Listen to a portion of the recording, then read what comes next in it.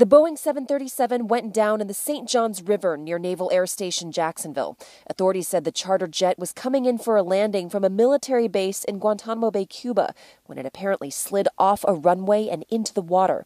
136 passengers and 7 crew members were on board. In the cabin, a mixture of civilians and military personnel. Cheryl Borman, an attorney from Chicago, was on the flight and spoke to CNN.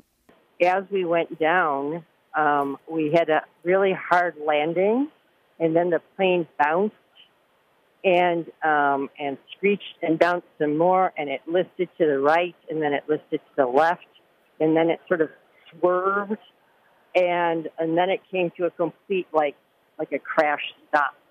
Fire and rescue crews arrived shortly afterwards. 21 people were treated at the base, with some going to local hospitals.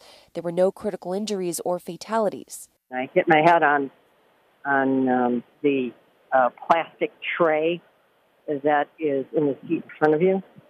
I'm not injured, thankfully. Just a little bump on the head. Borman said she and other passengers climbed onto the wings of the plane and described a chaotic scene.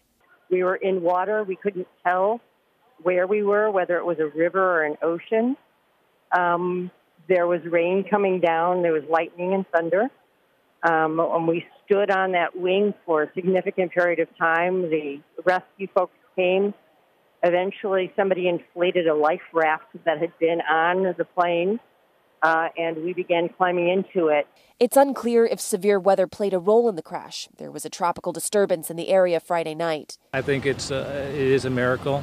It could have ended we could be talking about a different story this evening, so I think there's a lot to say about the professionalism of the folks that helped the passengers off the airplane. There's a lot to say about that because it very well could be worse.